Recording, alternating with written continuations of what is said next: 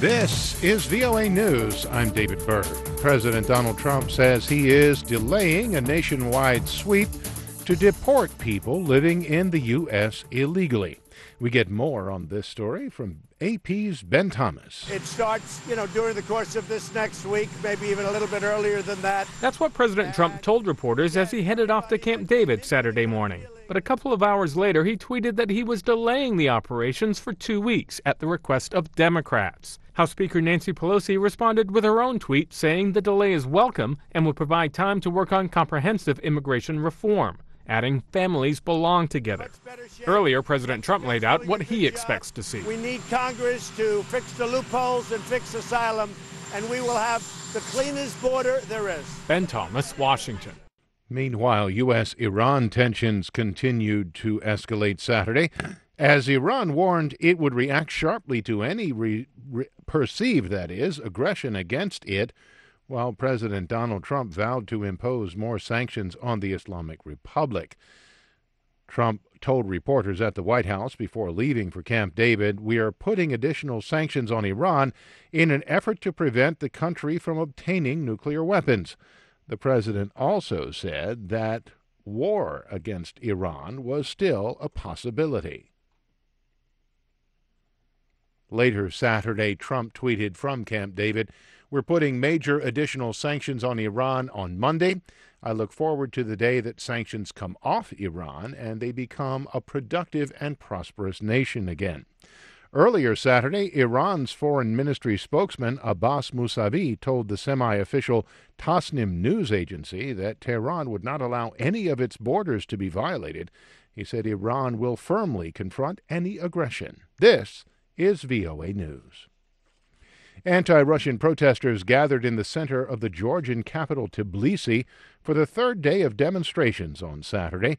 Thousands of people with banners and placards calling Russia an occupying state and mocking President Vladimir Putin peacefully listened to speeches from an improvised stage in front of the Parliament building. A woman who identified herself as Nini was one of those protesters. I want to live in a country with democratic values, and I just don't want to exist. I just want to live in a peaceful country. That's why I'm protesting, and that's why I'm here. Georgia and Russia earlier traded blame for an outbreak of unrest in Tbilisi sparked by the visit of a Russian lawmaker, which led to police using tear gas and rubber bullets to stop furious crowds. Tensions between Moscow and Tbilisi ran high, and on Friday, Putin signed a decree suspending Russian passenger flights from Russia to Georgia from July 8th to protect people from what the Kremlin called criminal actions. Mauritania has begun counting ballots from its presidential election, with supporters of the ruling party candidate Mohamed Ould Ghazouani, a former general and defense minister, claiming victory. Ghazouani is heavily favored to replace outgoing President Mohamed Ould Abdel Aziz, who is stepping away after serving the maximum 2 5-year elected terms. Opposition candidates have complained about potential fraud, noting the absence of international observers and the printing of ballot papers by a company with ties to the ruling party. The election was the first in Mauritania's history since independence from France in 1960 to choose a successor to a democratically elected president. Dozens of protesters were arrested after they shut down the street outside the New York Times building in Manhattan Saturday. AP's Julie Walker tells us why.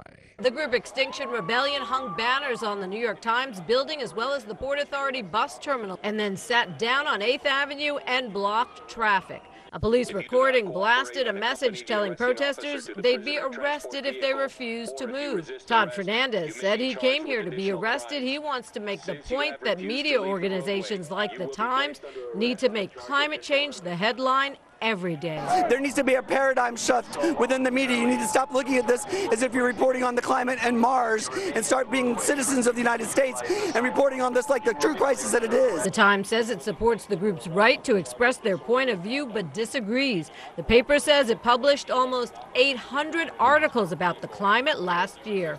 Julie Walker, New York. For more, visit voanews.com. I'm David Byrd, VOA News.